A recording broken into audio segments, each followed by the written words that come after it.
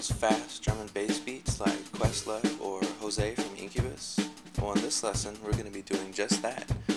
I'll take you step by step and show you how to take an ordinary beat and turn it into something like this. Probably the first thing that you're going to work at is getting consistent with the eighth notes in between the hi-hat hits.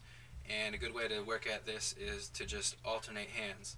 It's the same thing as playing like that on the snare drum or like that on the hi-hat.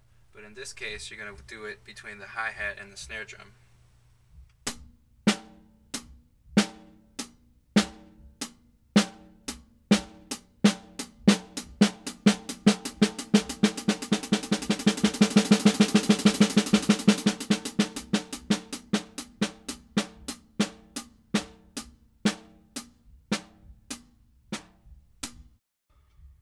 So the first thing that we're going to check out is what are these drum and bass beats, and in actuality it's just funk or hip hop beats sped up twice as fast. And a great way to start is to just start out with a plain simple beat.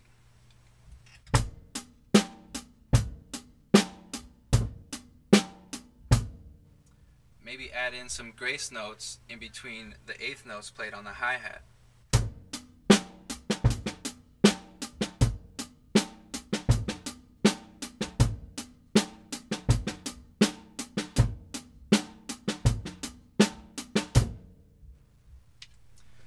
And then after that, you just slowly speed it up.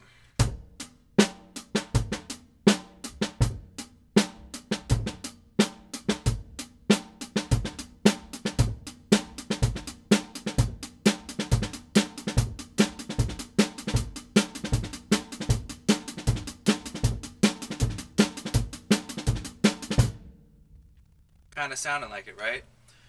Well, let's try something. Let's take the snare hit on beat 4 and the bass drum hit on beat 1, and let's move them back a half a beat to the and of 4 and the and of 1 to give it that little drum and bass feel.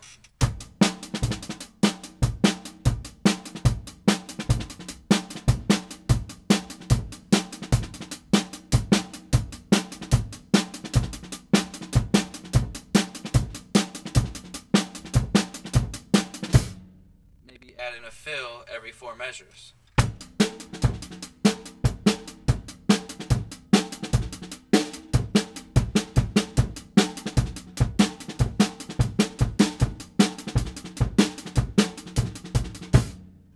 And from there you pretty much have it.